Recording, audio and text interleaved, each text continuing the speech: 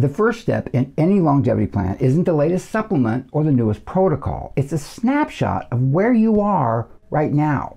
That snapshot needs two things: what you're doing on the outside, your routines, your habits, your lifestyle, and what's happening on the inside, your biomarkers, your cellular function.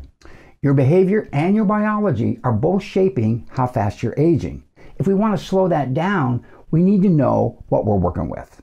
What does your diet look like? What kind of exercise are you doing? Are you sleeping well, managing stress, taking any interventions? But just as important as your routine is how well you're functioning at the cellular level.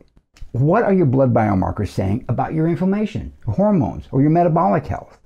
When you pull all of that together, you get a clear picture, one that shows where the gaps are, what's missing, and where you can go next. That snapshot becomes your baseline, something that you can return to and measure against as time goes on. It shows how far you've come, what's improving, and what still needs work. Because real longevity progress isn't about just doing more, it's about tracking what's actually changing.